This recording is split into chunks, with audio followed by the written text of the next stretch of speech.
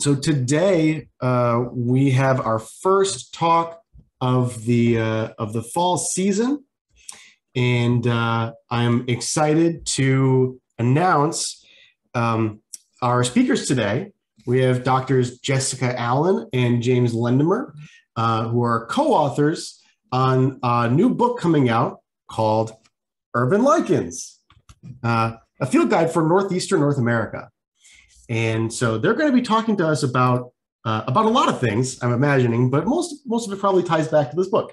And I'm certainly excited to hear from them. Hold on a minute. More people are coming in. We're getting lots of people. This is great. And once again, I just want to reiterate that we're going to keep our mics and cameras off for our lecture today, aside from the speakers. So whenever you guys are ready, you are free to start. Thank you very much.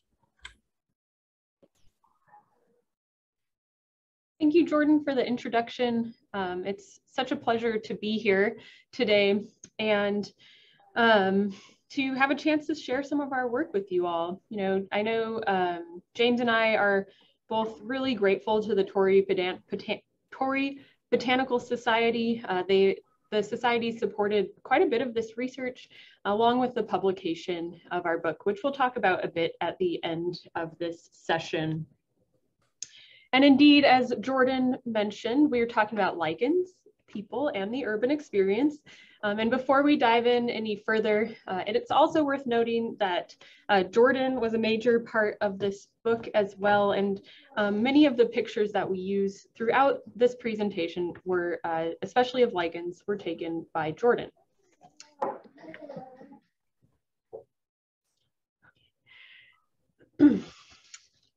So the development and growth of dense urban areas has dominated shifts in human movement patterns and substantially altered landscapes on all continents over the past 2 centuries. As of 2018, 55% of the human population lived in an urban conglomerate, and those urban areas cover roughly 3% of the Earth's land area. There's a projection of continued increase in urbanization globally. And so by 2030, that land area covered by urban areas is predicted to have tripled to encompass an additional 1.5 million square kilometers.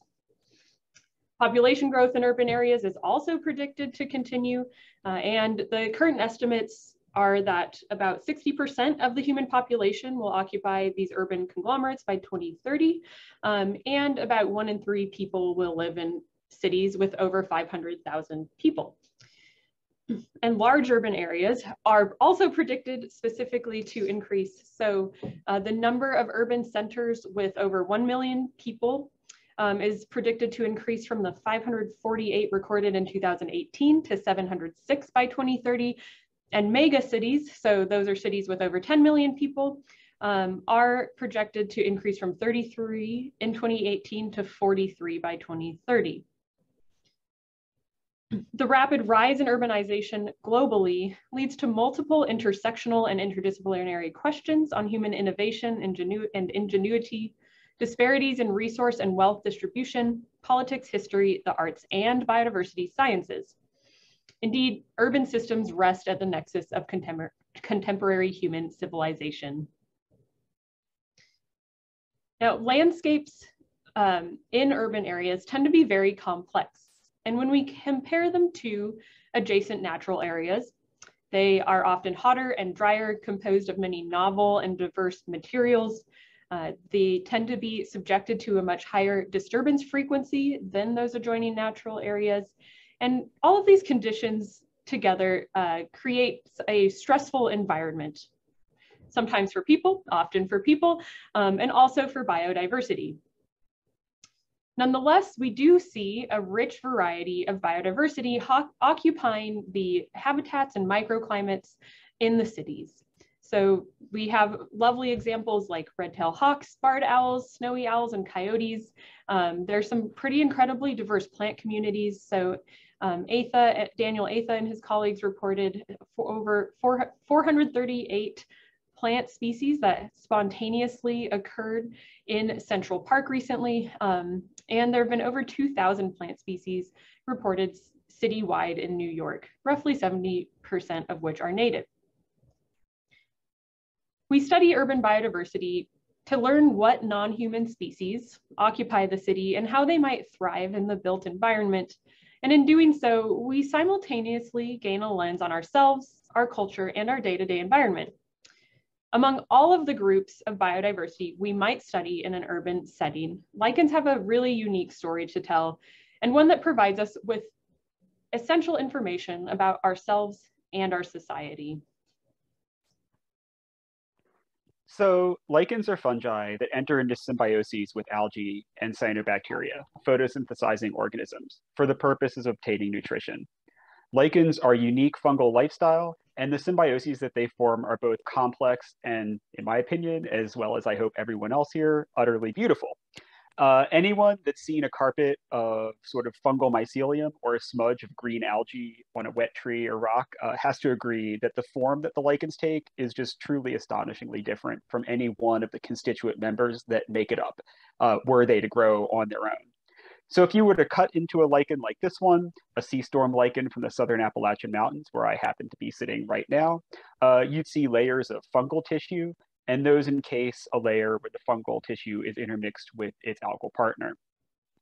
So lichens are fungi that are alluring and also unique, but they're also incredibly important. So they form intimate and dynamic communities where many distantly related species grow together in close proximity, like, for example, this branch in an old growth forest in the Great Smoky Mountains. They employ a strategy wherein the species rely on each other for their collective survival, sharing members of their microbial communities and bolstering moist microhabitats that foster the growth of more and more lichens. We like to say, or Jessi has coined the term, that lichens beget lichens. But lichens aren't just important to each other. They also play key roles in the lives of many plants and animals. So for instance, there's this lacewing larva that was photographed by Jordan on the New York Botanical Garden grounds. And it uses a covering of lichens on its back as camouflage. Lichens also perform essential ecosystem functions. So for instance, they contribute significantly to the nitrogen cycle. And this lichen has fallen from a tree in the forest down onto the ground, and it'll contribute its fixed nitrogen as its body begins to decompose. So lichens are such amazing and important fungi that you'd probably think they're impervious to just about everything. Yet, of course, the complete opposite is true. It's a paradox of the lichen lifestyle that such highly specialized and adapted organisms are incredibly sensitive to disturbance and pollution. And that's why, regardless of where you go in our local area, and even many places worldwide, lichens have declined substantially in diversity and abundance from what they would have originally been centuries ago. That's true in natural habitats on Long Island, large urban green spaces like Central Park, and heavily industrialized areas like the Meadowlands of New Jersey. And the study region that James and I will be talking about today and delving into the lichens of is the Northeast Megalopolis, this region that spans from Boston to Washington, D.C. And this term for the area was first coined by Gene Gottman in 1957. This region is home to 50 million people, which comprises about 17% of the United States population and occupies about 2% of the nation's land area. It's a fabulous place to study urban biodiversity, not only because it is our sort of largest urban area in the United States, especially as far as population goes, but also because it has such a strong and multi-century baseline of biodiversity data from scientific publications and natural history specimens. Of course, James and I focus very heavily on the heart of this region, New York City. So New York City is a lot of things to a lot of people. It's indisputably a dynamic place with an amazing diversity of people, cultures, and experiences. The landscape itself is diverse, a network of green spaces and areas developed for a huge variety of human uses. The long history of dynamic and diverse human occupation of the city, though, coincides with a remarkable degree of documentation of the natural world. We know that New York City was once home to lichen communities that were as dynamic and diverse as the present-day human inhabitants. Those communities included species like those pictured here. We know that this was the case because the lichens of New York City have been documented by naturalists for hundreds of years. Through their writings and specimens preserved in natural history collections, we can understand just exactly how things have changed over the time that the city has existed and continued to grow. Take, for instance, this lungwort lichen, Lobelia pulmonaria. It's a disturbance-sensitive and pollution-intolerant lichen, and it was reported from New York City in the early 1800s. Jessi's going to talk about that more in a minute. These specimens document that it grew in Southampton on Long Island in 1898, and it even grew in the Palisades of New Jersey just across the Hudson River from New York City in the 1860s. Yet this species appears to have completely disappeared from the region. It hasn't been found since 1914 by any subsequent researchers, including ourselves. The first attempt at fully documenting the lichen species that occur in New York was taken on by John Torrey, the namesake of the Torrey Botanical Society. He included a short list of lichens at the end of his catalog of the plants growing spontaneously in New York. And this was really a preliminary list, right? So again, it was right at the end and kind of appended there. And he does even mention in the text of this document that he didn't feel satisfied with all of the identifications. He didn't feel like he'd captured all of the diversity, and he was waiting until the species are satisfactorily ascertained, right, until we know the full number. But he did end up including 61 species in that publication. Shortly thereafter, Abraham Halsey, a banker in Manhattan, and a colleague and a corresponder with Torrey, took on the task of putting together a much more complete list of species. He ended up reporting 191 species from the region. And again, this likely doesn't include every single species that occurred in New York, but it gets us a lot closer. And here it's worth restating one of Abraham Halsey's sentiments that he included in this document that I would say that I heartily still agree with today. Notwithstanding the great progress which the science of botany has made in this country, the cryptogamic branch of it still suffers under the most unmerited neglect. Indeed. Now, the natural history collections that underlie the research done by Torrey and Halsey, unfortunately, were lost, either in moves made by the Lyceum or when the building caught fire in 1866. So, unfortunately, we can't go back and look at those actual specimens. However, we can infer that, with the taxonomic changes, we can sort of infer what they were seeing, and we have a pretty good idea of what those species were. Now, about 100 years after that, the next attempt at putting together a checklist for the species was undertaken by Charles Wood, who was a graduate student at the New York Botanical Garden. And he ended up reporting 51 species. And you will notice that he actually increased the radius around City Hall in which he searched for lichens to 100 miles. So Halsey and Torrey looked at a much smaller radius. I suspect that he had to do that because there was such a decline in the diversity. And he also noted that the meager and scattered data concerning lichens in this region made it a bit challenging, and also it sort of made a bid for increased biodiversity documentation throughout the area. And again, this is a sentiment that I think still exists today. Okay, we'll make another long leap through history to 1968.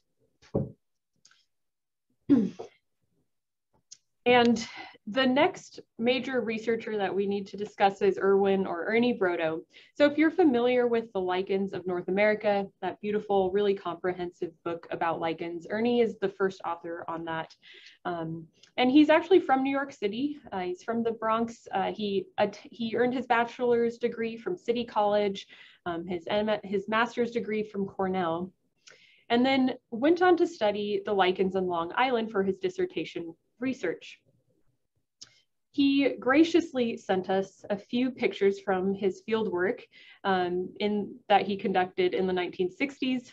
In the top left, you see a picture of him performing a folk music concert at Stony Brook National Lab, and then the bottom left, sailing across the Sound to one of his field sites. Now, Ernie did an incredible amount of work when he documented the flora of Long Island. Every dot on this map shows a site that he visited where he collected voucher specimens of every species that lived there, recorded their abundance, did a really lovely community and floristic analysis of the entire island. And you can see there that 3 of his sites fell within King and Queens County. So he has those 3 sites that are in the city, and at that time, he reported 8 species in total from those 3 sites.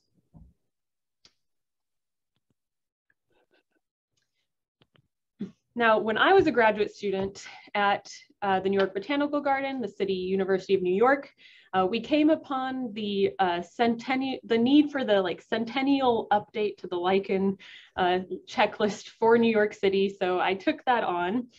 And this was a kind of a multi-year project that really started with being engaged with the Macaulay Honors College BioBlitzes that are run by Kelly O'Donnell and Lisa Brundage, where we go out with undergraduates from Macaulay and collect and identify lichens from some pretty iconic parks throughout the city, starting with Central Park, also including Fresh Kills Park.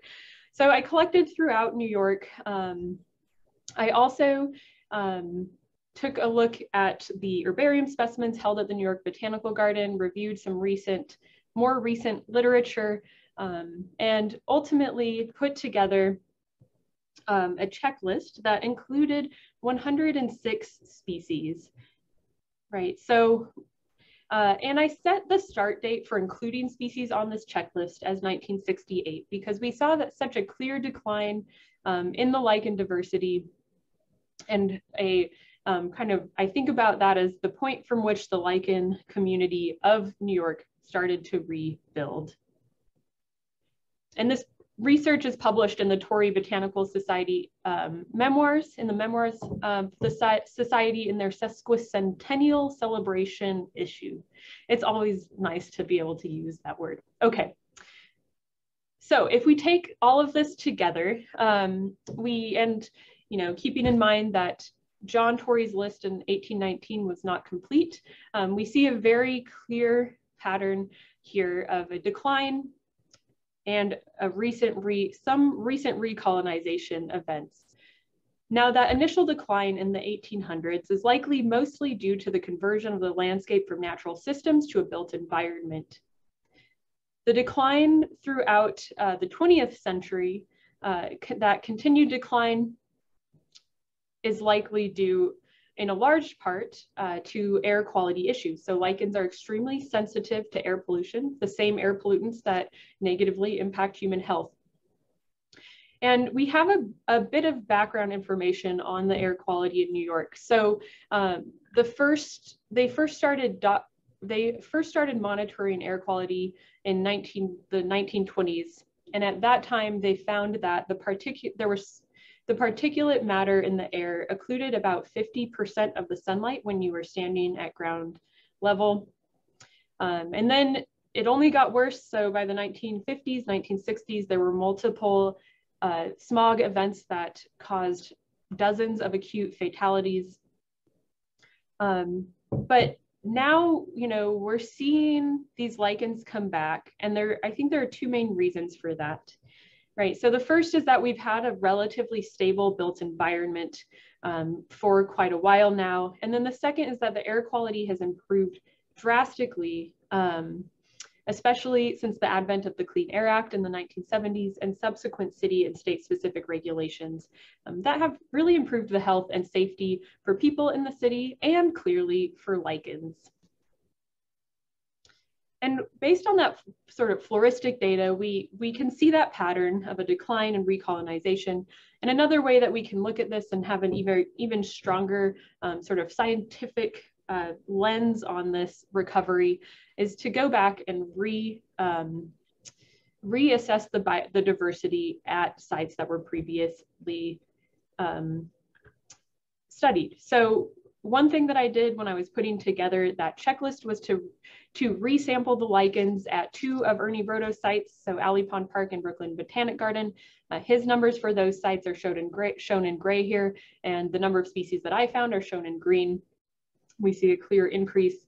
And then James more recently went back to revisit the Highline, and he also recovered the same pattern over a shorter time period. So between 2004 and 2019, we again see an increase in the number of species. So there's this clear pattern of recolonization. Now, there's quite a bit more to this story, and I'll pass it off to James here to tell you a bit of the nuance behind the scenes of what might be happening. So, as Jessi said, there's now over 100 species that we know are living within New York City today. And so we see multi-species lichen communities almost everywhere that you look in the city. And it's the same in other northeastern cities throughout the US. You know, rocks in Central Park, dunes in Floyd Bennett Field in Brooklyn, even the revegetated landfill at Fresh Kills on Staten Island. There's these multi-species communities where you see lichens of different types growing in close proximity together. And what's really important to remember, though, is that these communities have arisen through diverse processes. And so 2 individuals that are growing side by side may not necessarily have gotten there in the same way. And different species have different stories. So if we look at the lichen flora of New York City over the centuries, it's possible to see that all of the species generally follow one of 3 main themes. So the first are the ones that we've lost. Those are presumably lost due to habitat change and air pollution, but they haven't returned. Then there's the ones that survived through the darkest days of air pollution into the present day. And then finally, there are the ones that were pushed out of the city, presumably again due to habitat loss and air pollution, but have managed to return as the conditions have improved. And so I'm going to take a few minutes now and tell some of the stories of these individual species that sort of exemplify these 3 different themes. So the species that have been lost from New York City and not returned mostly fall into one of several groups. The first of these are large, 3-dimensional fruticose lichens that are highly sensitive to air pollution. Usnea strigosa is one of these species that once occurred commonly throughout much of temperate eastern North America. You can still find it in the Pine Barrens of New Jersey and on Long Island. And here's a photograph of it in all its beautiful glory on the Delmarva Peninsula of Maryland. This species was presumably once abundant in New York City. It was reported by both Torrey and Halsey, although we can't know the precise locations of their reports because the collections were lost, unfortunately. But we know that it was still living in the city, and judging by the looks of this specimen here, it was thriving during the 1860s in Ridgewood, Queens. Unfortunately, after the 1860s, there's just no subsequent reports or specimens. It wasn't found by Ernie Brodo, it wasn't found by Wood, and it wasn't found by us. So it appears to be a species that's gone. Sad face emoji. Another group of lichens that have suffered the same fate are those that associate with cyanobacteria, commonly known as jelly lichens. So the last of these species was reported from New York City by Wood in 1914. He reported a single species, and we haven't found any of them during our present work. So the case of cyanolichens is really exemplified by this species, Kallima subflacidum, which is still widespread in parts of temperate eastern North America. Thanks to this museum specimen, we know that it was growing on Snake Hill in New Jersey in 1860. For those of you who are not in the know, Snake Hill is located in the Meadowlands of New Jersey, and it was formerly the site of one of the largest asylums in the state of New Jersey. The Snake Hill, the rock that formed the hill, was subsequently quarried away and is now located directly adjacent to the New Jersey Turnpike and the Secaucus Transit Terminal. You can see the remnants of the hill here on the lower left corner of this map. Interestingly, there's still trees and rocks on Snake Hill, or at least what remains of it. But you can see just how much the lichens have changed, and it's hard to imagine a species like Kallima being able to survive here now. Moving on to the cohort of sort of gritty survivors, we have Cladonia cesspiticia. This is another species that's common in Eastern North America, where it grows on soil and on the bases of trees. And it was reported by both Torrey and Halsey. So we can be reasonably certain it was present in the city very early on, even though none of their specimens survive today. Wood found it in Jamaica, Queens in 1914. And during the height of the air pollution, Ernie Brito found it throughout Long Island, including at a site in Queens. We've even found it in Central Park today. So here's one of Jordan's photographs from 2019. This is one of the few species that appears to have stuck with us the entire time. You might notice that these two pictures look a little different though.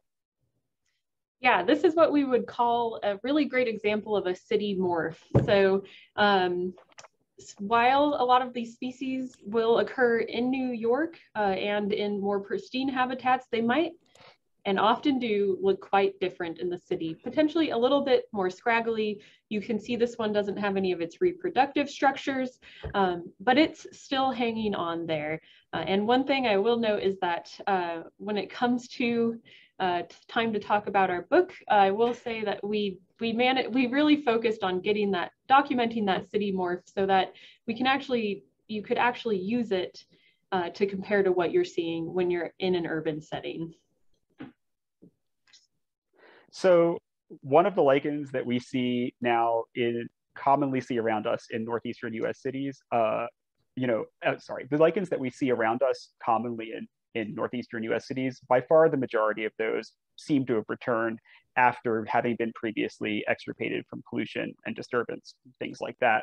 And a great example of this group in New York City and in other northeastern cities is Flavoparmelia caparata. So this is without a doubt one of the most common species in our region. And if you're driving down a road at 40 miles an hour and you see a green lichen on a tree, it's this one. So you should all learn it. Flavoparmelia caparata. So here you can see it again in its full splendor on the Delmarva Peninsula of Maryland. This species was reported by Torrey and Halsey in the early 1800s, and we actually have specimens from the 1860s that were collected at 3 different locations in Queens. I think that gives you a sense of just how common it probably was at that time, because for most of the other species, we only have one historical collection from the 1860s around that time. We actually have 3 of these, so that I think says a lot. But it wasn't found by Wood in 1914. It wasn't reported by Ernie in the 1960s. So there seems to be pretty strong evidence that the species was extirpated from the city at that time. Interestingly, though, during our own fieldwork throughout the city, we found it in every borough, and it appears to be relatively common in large green spaces. So here's a picture of it taken by Jordan at the New York Botanical Garden in 2019. And you can see, I don't think it looks half bad compared to the photograph from Maryland. So Flavoparmelia caparata, it's returned, and it seems to be doing all right, at least in some of the places where it grows. And this is another opportunity for us to revisit some of Ernie Brodo's research. And in the 1960s, he took specimens of the species from farther out on Long Island, moved them into the city, actually transplanted them into the city, and all of the individuals were dead or dying within 4 months. So I'd say this is some pretty strong evidence to support our hypothesis that Flavoparmelia caparata was likely completely extirpated from New York and has since recolonized. Now, we definitely don't want to leave you with the impression that sensitive species will never return. And so we should briefly mention Usnea mutabilis. So you can see this beautiful species in many parts of the eastern US, including in the Pine Barrens of New Jersey. But like Usnea strigosa, it was lost from New York City and it wasn't relocated by us when we've gone throughout the city, when we were in the process of writing this book. But interestingly, a single individual was found in Woodlawn Cemetery during a Torrey Botanical Society field trip in 2018. And it was only 2 years later that another was found in Greenwood Cemetery by enterprising urban naturalists from Brooklyn.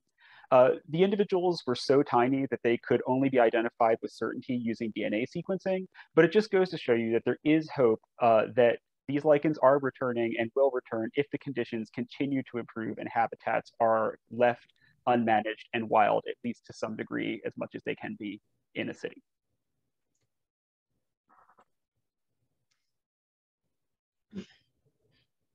Now, we do see that some of these species are recolonizing New York City. However, that the community that has returned likely doesn't look exactly like it did initially. So based on observing communities in natural areas throughout the Northeast, outside of urban areas, it's clear that the species that are most abundant in those natural areas do not mirror their sort of urban cousins, one could say.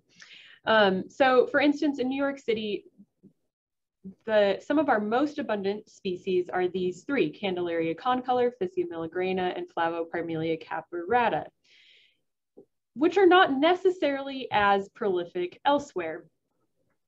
And so we bring these three species up to sort of just briefly mention there have likely been some fairly drastic shifts in abundance, but also to give, for those of you who tuned in to learn a few species that might grow on the street trees outside of your house, these three would be fabulous ones to know. So they're all very distinctive and very common. Yellow, green, and gray. Yes, and one of each color. Perfect. So we've been focused on lichens recolonizing the city, doing it for themselves, as one could say. But there's also a steady flow of lichens that are brought into the city by humans. And either knowingly for decoration, like these luxuriant lichens on branches that were put into a planter near Union Square in Manhattan, or unknowingly, because they're attached to a substrate that's brought into the city for another use. So for instance, these large rocks were brought into Manhattan for a sculptural installation on the Hudson Piers. The rocks were covered with lichens, including Protoparmeliopsis muralis, a species that has never been known to occur in New York City. So you're probably wondering, much as we were, what happens to all of these lichens that are sort of brought in knowingly or unknowingly by people? Well, the answer appears to be the vast majority of them don't actually survive.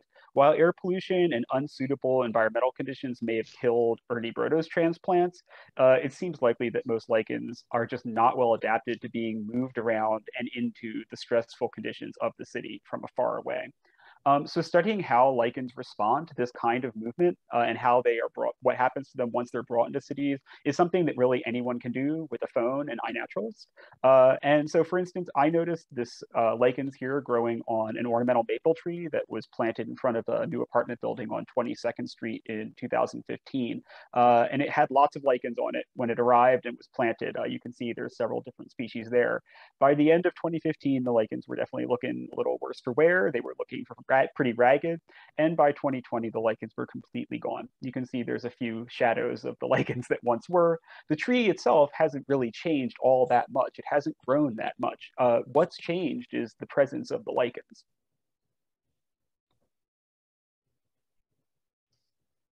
And James and I also conducted an experiment to see if we could, rather than incidentally move lichens into New York, actually purposefully move some lichens back in. So assisted recolonization, like actually conduct an assisted recolonization for a couple of species. So one of those species was the common reindeer lichen, Cladonia subtenuis, which is lovely. And it does occur in naturally in some areas nearby. So here is an example of a population at Liberty State Park in New Jersey. This photograph was taken by Natalie Howe, and you can see how these populations occupy a somewhat forested landscape. So in 2015, James and I traveled down to the Pine Barrens and collected a number of individuals of this species and brought them back to the New York Botanical Garden. And we tried to find some really suitable homes, some protected places to place these individuals. And what ended up happening is that shortly after putting them into place, they ended up either disappearing or dying for the most part, really within a year, 6 months to a year. At that same time, we also transplanted multiple individuals of Usnea mutabilis, again from the Pine Barrens to the New York Botanical Garden. Here they are. We use silicon sealant to attach them to some trees in the same family forest. And about 6 months later, we went back to look at them and we saw that they were not particularly healthy. And again, within a year or two, they were all dead or gone.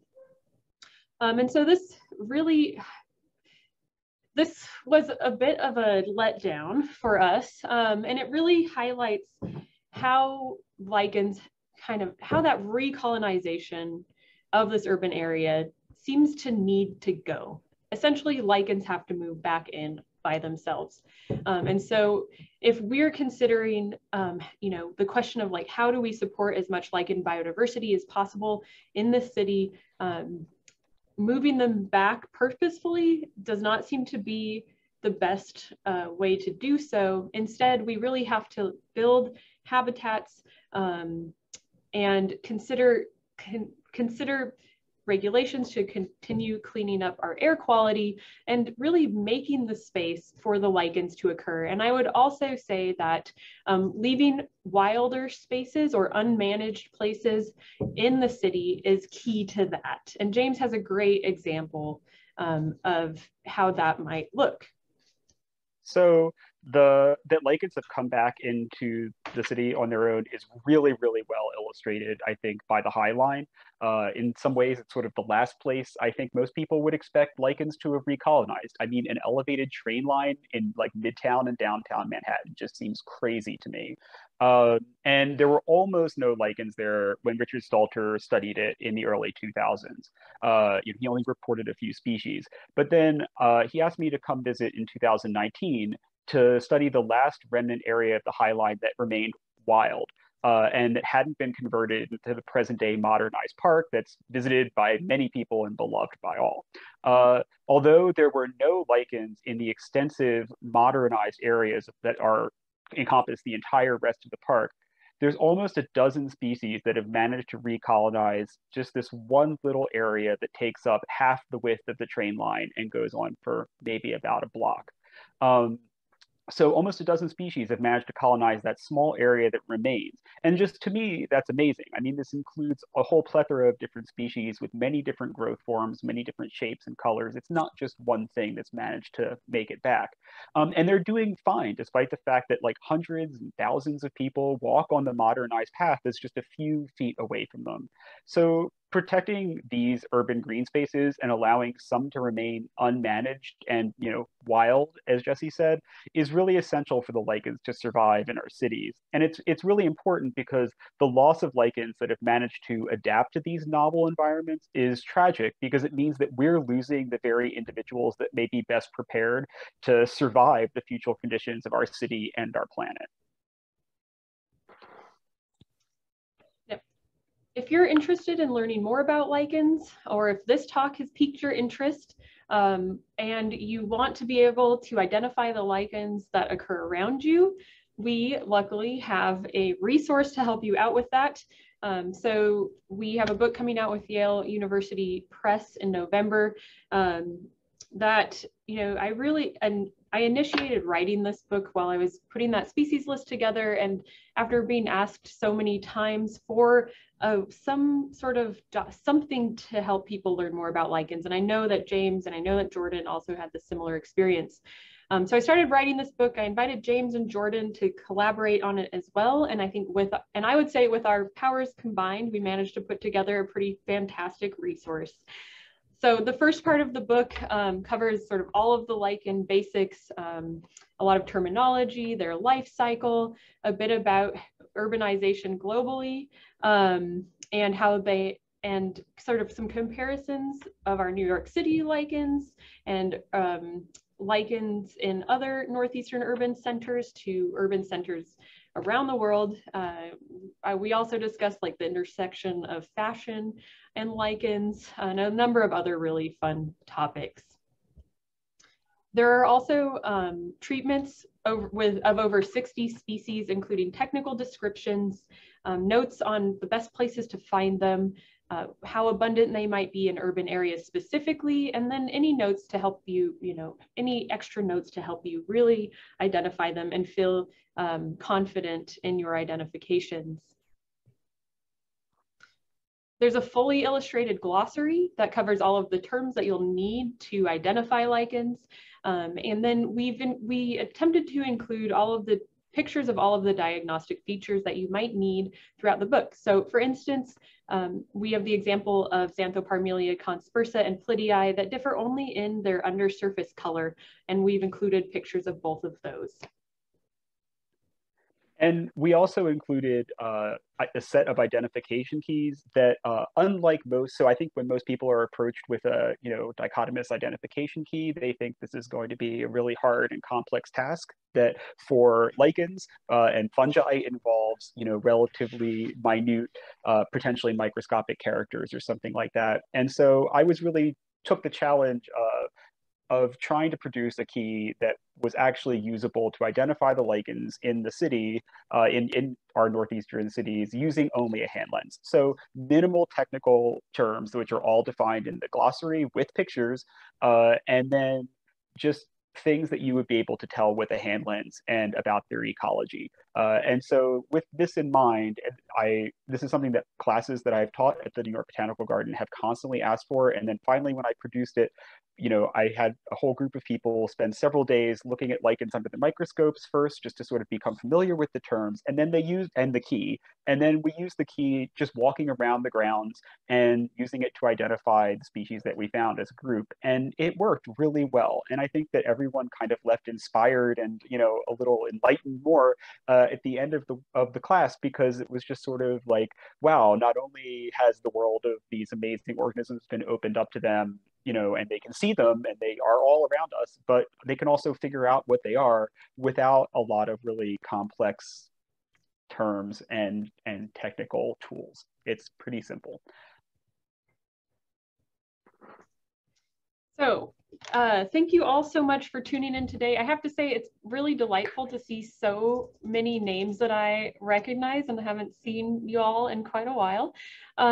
And we would especially like to thank Jean Black, who is our editor at Yale University Press. She has been sort of an incredible champion of this book, and the whole team at Yale just did a fabulous job. So, and the publication of this book was supported by multiple organizations, including the Torrey Botanical Society. So thank you again. And then we have a long list of sort of collaborators and colleagues and organizations that support all of this urban lichen research. And so we thank all of these people, and we also thank all of you for loving lichens, because that's why you're here today as well as us.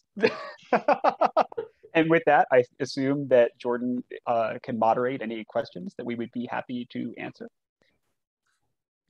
Yes, thank you guys so much. That was a great talk. It was really interesting to hear just the really, really cool stories about lichens in the city, and just sort of following the development of this lichen story from early, couple centuries ago until now. Very, very interesting.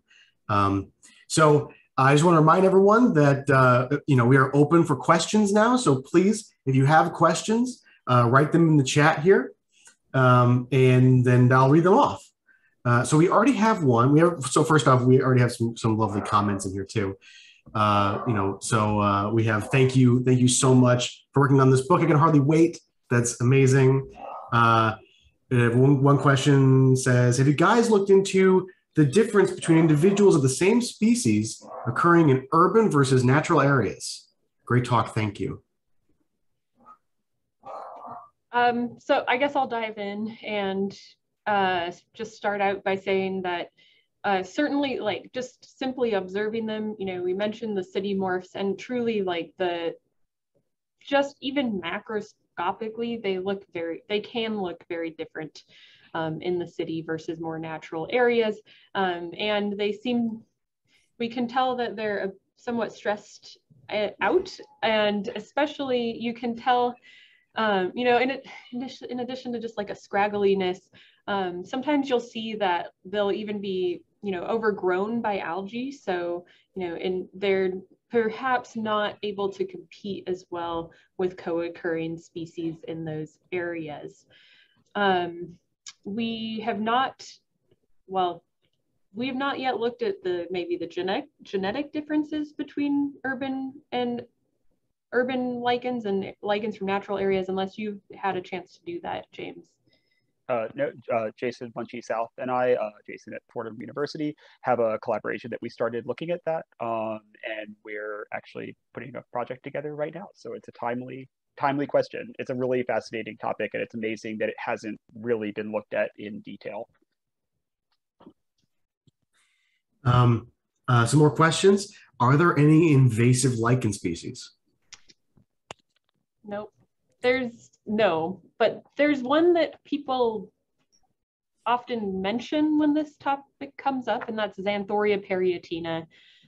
So its origin in North America seems to be a little bit shrouded in mystery, but when we look back at historical natural history collections, it seems that it was likely here pre-colonization. Is that true, James?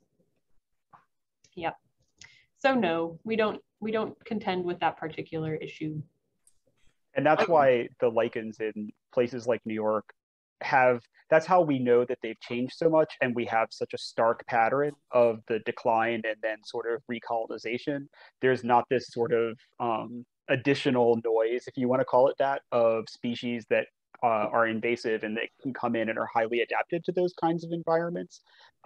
When lichens disappear, they disappear, and they're not replaced by other things. So it's actually really fascinating because, when people talk about invasive species, they often think about, plants where you might lose a lot of native species in an urban area, but you'll have an influx of a lot of invasive species or non-natives. And with lichens, that's just not the case. You see trees that have far less cover and far less diversity, and that's just because they don't seem to really tolerate the kind of movement that plants do. I have a small question to build off of this. So it seems like from your presentation and also from what I know about lichens that they're kind of poor invaders, right? That when we bring them to new locations, they don't necessarily do well in those locations. But I wanted to ask you guys, especially from a conservation perspective, do you think that we should be at all concerned about the possibility of lichens becoming introduced, becoming invasive in one such instance? And to build off of that, should we be thinking about strategies to eliminate introduced species before they become invasive, like we do with plants and insects? Yeah. So this is a great question, Jordan, and actually gives us an opportunity to build a little bit more on that story of Xanthoria parietina. So while it seems that species seems to be, native to North America, it has jumped around and its abundance has shifted dramatically. So there are regions, especially in the Pacific Northwest and in areas of Southern Ontario, where that species has become incredibly abundant, where in the past it was not, it does not seem to have been that abundant in the past. And it seems to be directly linked to nitrification. And nitrogen-based pollutants are still fairly widespread, and they can, they influence communities at very long distances. And so, I would say, I think nitrogen deposition is one of our sort of largest threats to some of our native communities of lichens that tend to be oligotrophic. So they don't necessarily thrive in sort of high nutrient environments, and they can't necessarily compete once that nitrogen deposition takes place. So, again, this is a little bit of a different story than when we're talking about sort of invasive pests or invasive plants. But again, it's kind of this theme in lichenology where we're really linking this back to major shifts in air quality that can happen on continental scales. And just to add to that, it doesn't seem like in the cases where lichens have been moved, because there are a small number of cases where lichens have become established from trees that have been brought in or something, from far away. There are a few historically known examples, and then there's this Xanthoria that's been watched more recently. It seems like by and large, even when they do persist after they've been moved and they can even continue to grow, they don't move out of those areas. So even though they might exist on the tree that has been planted, and maybe they are able to grow on a few or disperse and establish on a few nearby trees. It seems like they don't actually move out of those areas. And there's Dennis Waters has done some really interesting work in New Jersey, where he's found certain species that clearly are not native and are brought in on nursery stock. And some of them are on nursery stock that appears to have been there for a really long time, like at Princeton nurseries. And those species have not really moved out of those areas despite potentially having been there for a while. And we see that other places as well. In the grand scheme of like conservation issues, I think invasive lichens are not the like #1 priority. Things we should be. There's a lot of other problems in this world that I wouldn't worry about that one first. Let's keep going with some questions. So, does the book cover lichens we'd likely find in nearby New Jersey and New York forests, or are only urban lichens covered? So it works best in urban areas because we wrote this book specifically, as Jessi highlighted, to really connect the city morphs, because there are sort of some identification resources for other areas, but the pictures in those books don't look anything like the lichens in the cities, even though they're the same species in some cases. But that being said, the book will work in adjacent areas of New York, New Jersey, Connecticut, areas where there's I would say it's like sort of the urban suburban interface. So some more natural forests and parklands in your backyard in a lot of those places. The most common species are in the book. The identification keys should work pretty well there. There's just, you have to take into account that the pictures might not necessarily be completely representative of what you would see there. It might look, as one could say, a little bit nicer. Different. It's just different. Another question. Do you think lichens may return to the more modernized area of the High Line eventually? Or is the more curated area just not habitable for lichens at all? So do you want, Jessi, do you want to say something? I have some thoughts on that. You're also, well, go ahead. You can dive in first. Yeah. I mean, I was just going to say that I think it's really, having gone into it with no preconception of what was going to be there, I was really surprised how many species are in that one little area. And having, I live in downtown Manhattan, I walk along the High Line frequently, I go there with friends, like I've gone a lot, and it's amazing that there really are not lichens there, including not on any of the trees that have brought in. I just assumed that there would be some common things that, like that maple in front of an apartment building, had been brought in on the nursery stock that was used to establish stuff there. And that really doesn't seem to be the case. So I'm not sure why that is. And then also, I think there's just, you look on the concrete, you look on the wood, and it seems like it's not just curated, but it's that there's such high levels of activity from people. There's so much visitation that they're not able to get established there. And if you like, I've noticed that in places like in downtown Manhattan near the Brooklyn Bridge, you can, if you look at a park bench where people sit all the time right under the bridge, there's no lichens on that park bench, even though it's really old, and except in the little shadow of the rails in between where people are supposed to sit. And that's because that's the one area where it's, a little bit more stable habitat and people aren't rubbing them off constantly. So I think they can establish when they're allowed to, but again, it requires that kind of like unmanaged wild space. Maybe it's even just a few inches on a bench. Yeah, I absolutely agree with that. And I think disturbance is, likely the major factor that keeps lichens out of a space like the High Line. Again, it's like I searched that manicured area fairly well and was surprised to not even see the common species that are on cement. And I do, it did make me wonder if, in addition to the heavy visitation, other disturbances like potentially pressure washing or sort of keeping that space clean might also prohibit lichens from really establishing. It's really weird though that there are none on the trees, I think. I agree, absolutely. And just, I guess, just to, to sort of go directly to the comment, I think that the area is habitable for lichens because we know that there are lichens growing there. So it's not that it's not environmentally suitable, it's that there's a reason why they aren't there in those areas. And it's got to be a combination of disturbance and maybe just that they happen, been given the opportunity to establish there. Thank you. Some more questions. Usnea, the genus Usnea sounds like it's very sensitive to pollution, or most sensitive to pollution. You mentioned smog and particulates, but are there particular chemical pollutants that are known to be problematic? Living here in Maine, Usnea is relatively abundant. What risks might they face? So yes, Usneas are some of the more sort of pollution sensitive species. And they are, in addition to particulate matter, in general, sulfur-based pollutants like sulfur dioxide are toxic to lichens, and those nitrogen-based pollutants as well, so SOx and NOx.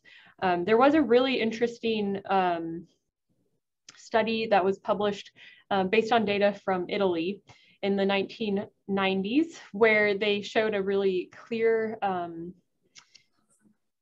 correlation between lung cancer rates or I guess we should say a negative correlation between lung cancer rates and lichen abundance and diversity. And so I think one of the reasons that lichens are such a great sort of lens for us, on our environments, is because those pollutants, those chemical pollutants that they're really sensitive to, are the same pollutants that really clearly impact human health negatively and actually cause disease in some cases. Do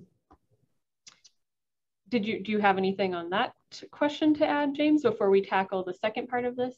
Okay, so in Maine, yeah, so you probably have a lot of lovely Usneas. Gosh, they're so gorgeous.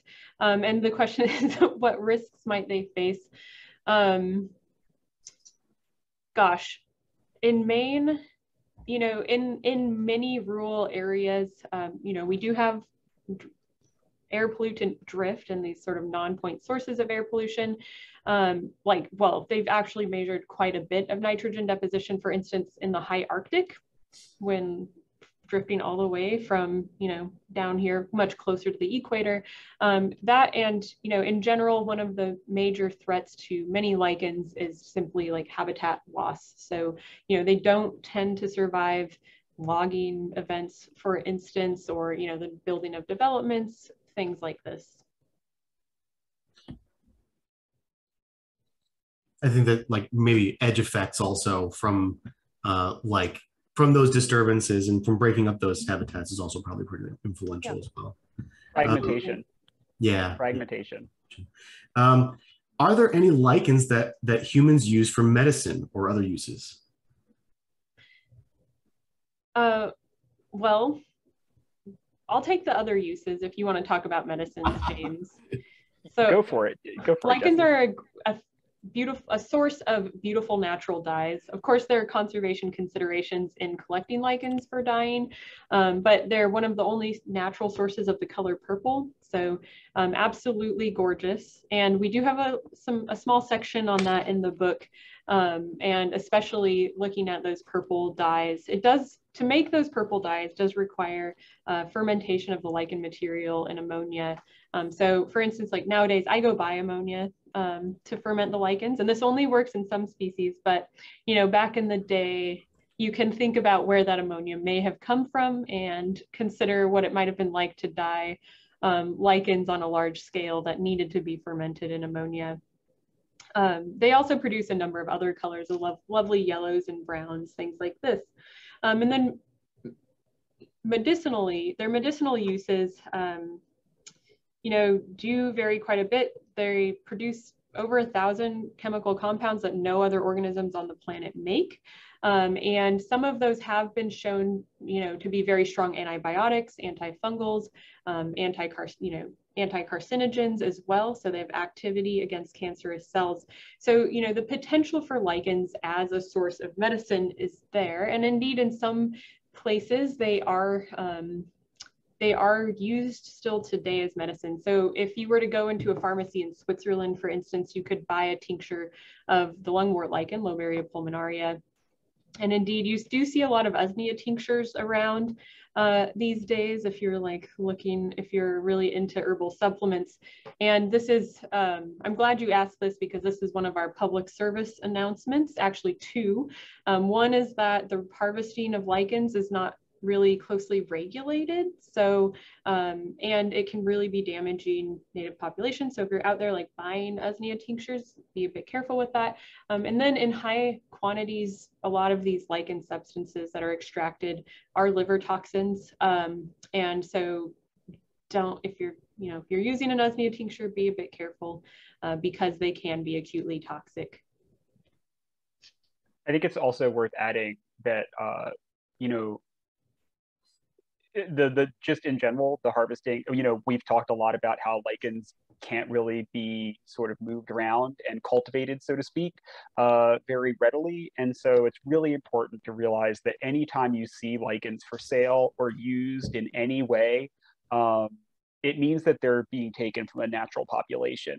And there's a really strong possibility there's very little regulation of that, and there's very little monitoring of what the impact that has on the ecosystems where they were taken from.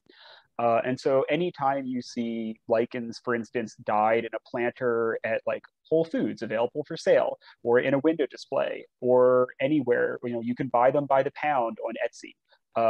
It's really, you should question what's going into that and whether or not it's really sustainable. In reality, it probably is not. And unlike mushroom forming fungi, with a lichen, what you see is what you get. So, when you go out and you forage a mushroom, most of that fungus is still in whatever it was growing on, and you're really just, harvesting the tip of that iceberg. But with lichens, it's not like that at all. So if you take an individual of a lichen from a place, it's that individual is gone. So forever. Yeah. So be careful. I have one last question for you guys, and then we'll talk just briefly about the book, and then that'll be it. The lichen taxonomy in as much flux as more mainstream botany? How well defined are lichen species? James, I think this one clearly falls most in your wheelhouse, the great describer of lichen species. I would say that lichen taxonomy is not in nearly the same kind of flux as other areas. By and large, we understand the higher level taxonomy of things pretty well. I think there's always some unexpected surprises when, just species that haven't been sequenced before get sequenced and then put into the phylogenetic framework, the evolutionary history of lichens for the first time.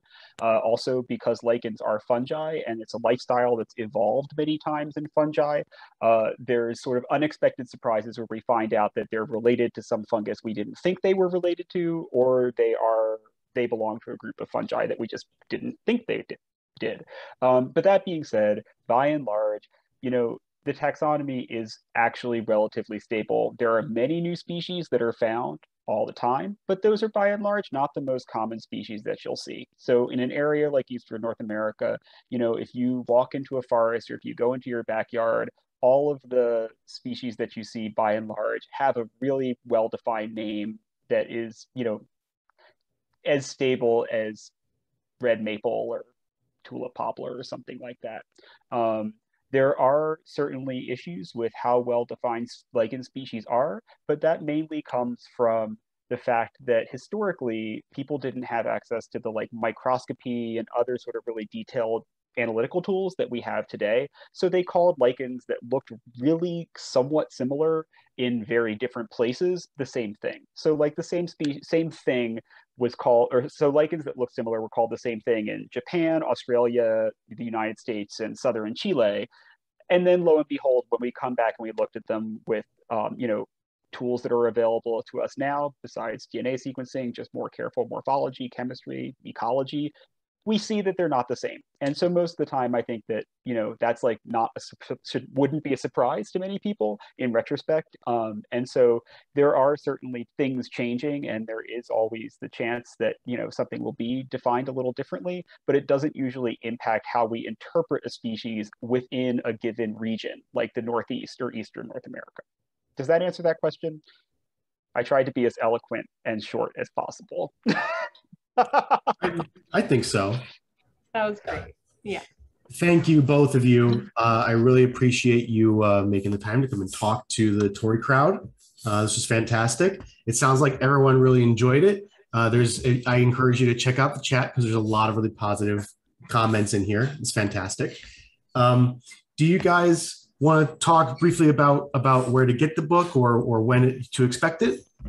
I can also provide a link in the chat here. Oh, that would be awesome. Yeah, please, Jordan. Yeah, so it is available for pre-order already. And, given all of the sort of supply chain issues, we're looking at probably a release date of November 21st. So, and, unless you have your advanced author's copy, which is so delightful to see. And yeah, so you'll also find it at most major bookstores.